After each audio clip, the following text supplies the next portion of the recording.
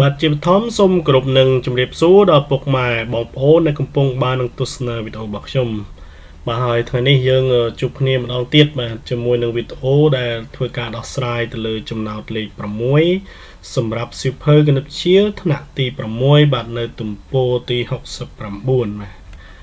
អញ្ចឹងការពីលើកមុនគឺយើងបានដោះស្រាយជាបន្តបន្ទាប់មកហើយអញ្ចឹងថ្ងៃនេះយើងចូលទៅចំណោទលេខ6ជាបន្តទៀតបាទហើយសម្រាប់ពុកម៉ែបងប្អូនដែលមានចំណាប់អារម្មណ៍ទៅលើរបៀបនៃការដោះស្រាយចំណោទក៏ដូចជាចង់ពង្រឹងចំណេះដឹងក៏ដូចជាដើម្បីធ្វើការងាយស្រួលក្នុងការពន្យល់ទៅដល់បុត្រាបុត្រីរបស់ពុកម៉ែបងប្អូននោះបាទសូមកុំភ្លេចជួយចុច Subscribe នៅលើ Channel របស់ខ្ញុំបាទខ្ញុំបាទនឹងបង្ហោះវីដេអូជារៀងរាល់ថ្ងៃបាទកុំឲ្យខាតពេលវេលាឥឡូវសូមរីករាយនឹងស្ដាប់ទាំងអស់គ្នាបាទសម្រាប់ប្រធានចំណោទលេខ6សៀវភៅគណិតវិទ្យាថ្នាក់ទី6បាទនៅទំព័រទី69មានខ្លឹមសារដូចតទៅបាទចម្ងាយផ្លូវពីផ្ទះសុខាទៅសាលារៀនមានប្រវែង 1/2 គីឡូម៉ែត្រពីសាលារៀនទៅសាលាឃុំមានប្រវែង 8/10 គីឡូម៉ែត្រនិងពីសាលាឃុំទៅមណ្ឌលសុខភាពមានប្រវែង 1500 ម៉ែត្របាទនេះគឺជាប្រធានណាអញ្ចឹងវាមាន3ដំណាក់កាលបាទទី1គឺពីផ្ទះរបស់សុខាទៅដល់សាលារៀនហ្នឹងគឺមាន 1/2 គីឡូម៉ែត្រហើយពីសាលារៀនទៅសាលាឃុំមាន 8/10 គីឡូម៉ែត្រនិងពីសាលាឃុំទៅមណ្ឌលសុខភាពមាន 1500 ម៉ែត្របាទសំណួរកតើចម្ងាយផ្លូវពីសាលារៀនទៅមណ្ឌលសុខភាពមានប្រវែងប៉ុន្មានគីឡូម៉ែត្របាទអញ្ចឹងសួរពីសាលារៀនទៅមណ្ឌលសុខភាពបាទមានប្រវែងប៉ុន្មានគីឡូម៉ែត្របាទសំណួរកអញ្ចឹងមានសំណួរខមួយទៀតបាទសំណួរខតើចម្ងាយពីផ្ទះសុខាទៅមណ្ឌលសុខភាពមានចម្ងាយប៉ុន្មានគីឡូម៉ែត្របាទអញ្ចឹងមាន2ណាទី1សួរត្រឹមពីសាលារៀនទៅមណ្ឌលសុខភាពទី2សួរពីផ្ទះសុខាទៅមណ្ឌលសុខភាពតែម្ដងបាទនេះគឺជាប្រធានចំណោទទី6បាទឬក៏យើងហៅថាប្រធានចំណោទលេខ6បាទសម្រាប់សៀវភៅគណិតវិទ្យាបាទថ្នាក់ទី6នៅទំព័រទី69បាទ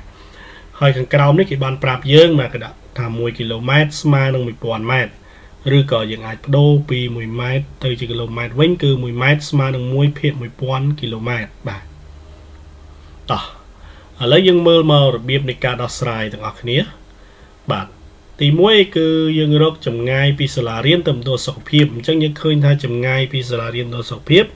គឺយើងត្រូវយក 8/10 បូកនឹង 1500 ម៉ែត្រ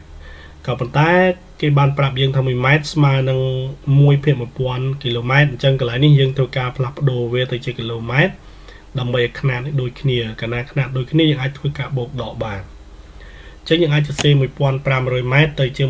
1500 ភាគ 1000 ម៉ែត្រ1000 គីឡូម៉ែត្រទៅបាទបើយើងបានបដូរទៅជាគីឡូម៉ែត្រតោះមកយើងធ្វើការតម្រូវភាគបែងឬក៏វិធីសាស្ត្រដែលលឿនគឺយើងសម្រួលវត្តចោលសិនទៅដើម្បីងាយស្រួលបាទនេះយើងអាចចែកចោលនឹង100នេះចែកចោលនឹង100នៅសល់ 15/10 អញ្ចឹងវាងាយស្រួលដើម្បីបានភាគបែងដូចគ្នាណា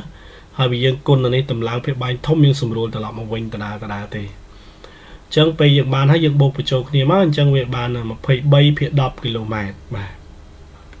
23/10 គីឡូម៉ែត្រណាហើយបើពុកម៉ែបងប្អូនឬក៏បងប្អូនជាសិស្សបាទបងប្អូនយកភាគបែងឲ្យទៅដល់ 1000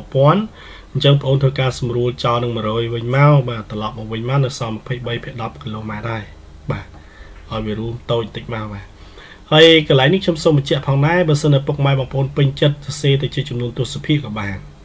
បាទខ្ញុំបាទមិនដាក់ចំនួនទស្សភាគដោយសារទីទៀតយើងយកទៅប្រើប្រាស់ទៀតណាលេខហ្នឹងយើងយកទៅប្រើបន្តទៀតវាជាប្រភេទដូចគ្នាបាទអញ្ចឹងស្មើនឹង 23/10 គីឡូម៉ែត្របាទខ